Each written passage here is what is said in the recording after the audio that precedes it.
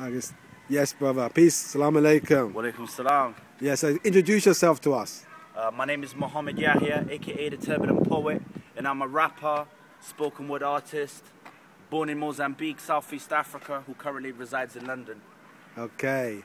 So tell us about the Niass project and how did you get involved with it? I was privileged to feature on a couple of tracks at the Niass project. I'm also hosting the whole project, and it's been a great opportunity and a great blessing to be part of this project. I feel it's really, really fresh. Okay. And can you tell us anything about any of the tracks that you are on? What are they about? What's the sort of themes behind it?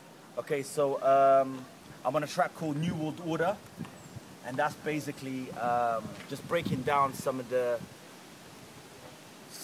conspiracies, you may call it, or some of the things that are going on around the world that not everyone seems to know about. That's an amazing track with myself, Rakin, Niass, and also Iron Braids. There's also another track that I'm on called Samurai Tongues, and it's basically a back-to-back, just lyrical sword swinging, you know what I'm saying? Yes, me and Rakin, Niass going at it. And there's also a third track that I was featured on alongside Rakin and also a French rapper, I think it's French Moroccan, amazing artist, and also a singer, a female singer. So 3 tracks that I'm on, so I'm really, really privileged. And hearing the whole CD in full, it kind of flows really nicely. It's got a jazz kind of vibe to it, very, very positive, very conscious.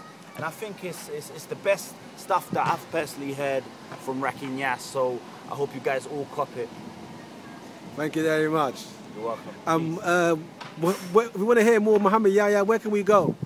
You can check out my MySpace, myspace.com/Mohammed Yahya. Check my YouTube channel, which is Mohammed Yahya, youtube.com, Mohammed Yahya TV. You can catch me on Twitter, Mohammed Yahya MC, on Facebook. And yeah, man, just do a Google search and I'm sure you'll find me. Okay, thank you very much.